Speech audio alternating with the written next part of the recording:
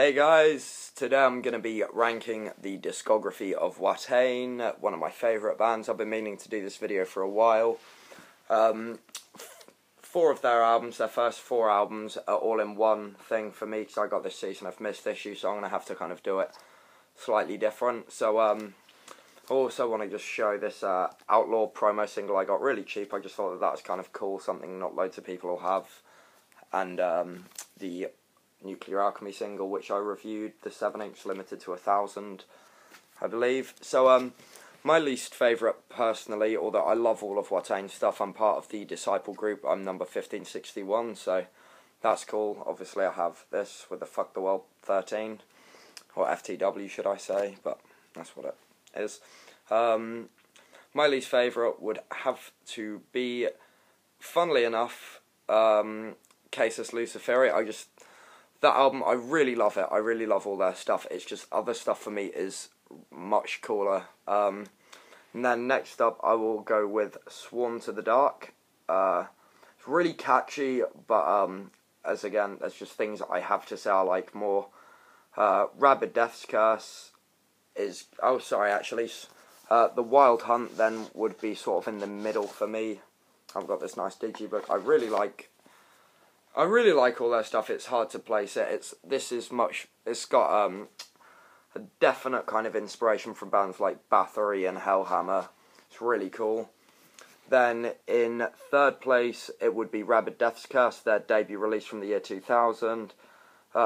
This song On Horns Impaled is one of my favourite Watain songs. It's such a kind of crushingly raw, but in a way well produced release for a kind of debut black metal release.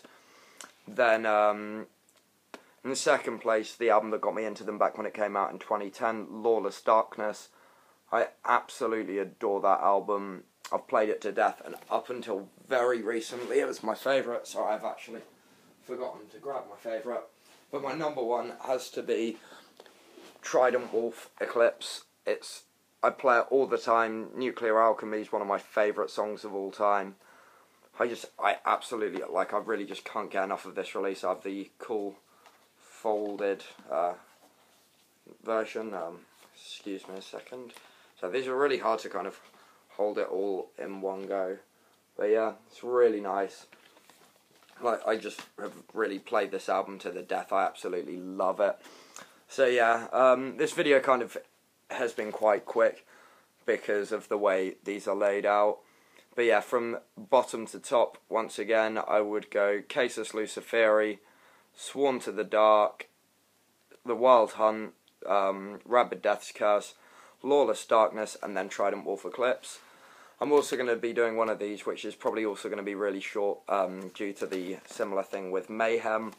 So I'll probably do that tomorrow or the next day, just because then I've got everything done that I want to do. I've got, what have I got coming in the post? I've got one of Memoriam's 7-inch demos, so I'll have all three of them and then both their albums, but that's more to complete the set. I've got the first Uncoffined album, which I'm looking forward to getting, really cool doom metal band.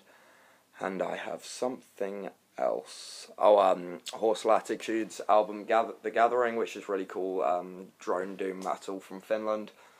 So I'm going to wait until I get some more stuff to do of ranking other than the Mayhem one, but I'm sure there'll be things to talk about. Cheers for watching, guys. I hope you enjoyed this video despite being quite short, so leave a like if you did.